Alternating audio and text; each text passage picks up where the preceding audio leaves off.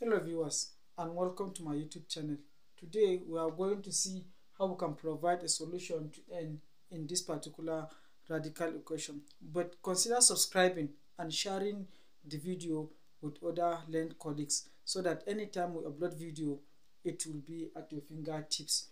Thank you so much. Let's find a solution to this radical equation. Solution, we have a problem that says 5. So to solve this radical equation, first thing we have to first consider the left hand side. We have 5n and 5n.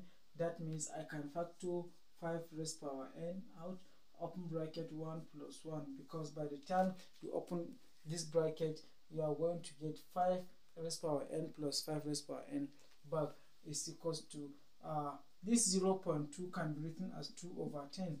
So that is that. So going further, we have 5 raised power of n open bracket 2, because 1 plus 1 is 2, is equals to 2 over 10 is 1 over 5, because 2 can go into 2, 2 can go here, 5. So I need to divide both sides by 2 so that this 2 will go with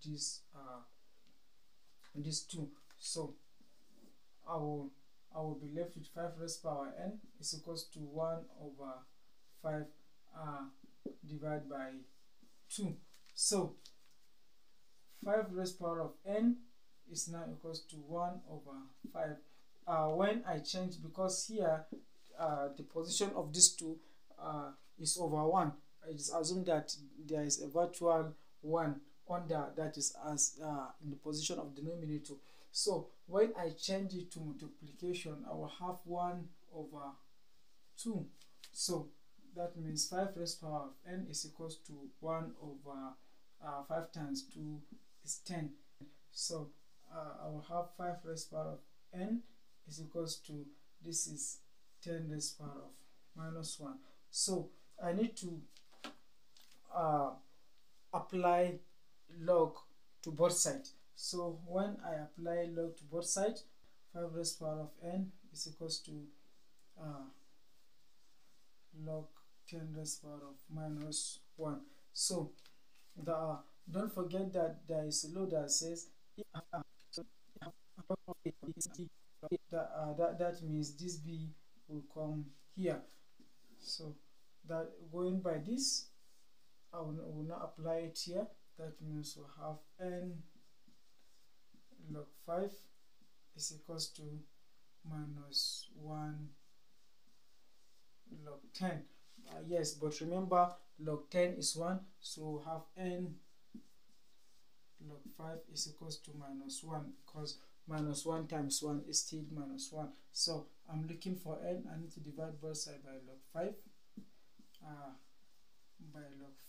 so that this log 5 will cancel this log 5, n is now equals to minus 1 over log 5. Yes, but remember that when we press our computing machine, we'll get to know that log 5 is equals to 0.6990.